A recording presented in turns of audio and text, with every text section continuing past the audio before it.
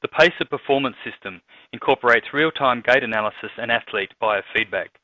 Interfaced with either the Force 3 or Curve 3 non-motorised treadmills, the system collects data on ground reaction force, distance, velocity and power and instantaneously analyses this information to locate and characterise every single step during either walking or running gait. Key performance parameters such as stride length and rate, as well as asymmetry indexes, are displayed graphically and in real time for the athlete and coach. The asymmetry index provides usable information direct to the athlete so that they can adjust their gait and attempt to achieve better balance between left and right limbs.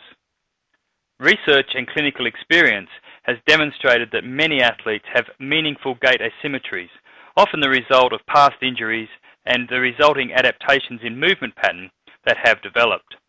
Real-time gait asymmetry feedback can be used by the athlete and coach to retrain the unbalanced movement patterns for increased running performance and efficiency, as well as reduced risk of further injury. Here we see the display of the real-time gait feedback with the average index displayed, in this case for flight time and contact time. We have the left and right steps recorded and counted. Other variables can be selected, such as vertical force or stride length, to be fed back to the athlete. Real-time gait feedback of the PACER performance system provides a powerful tool for the analysis and correction of gait asymmetry.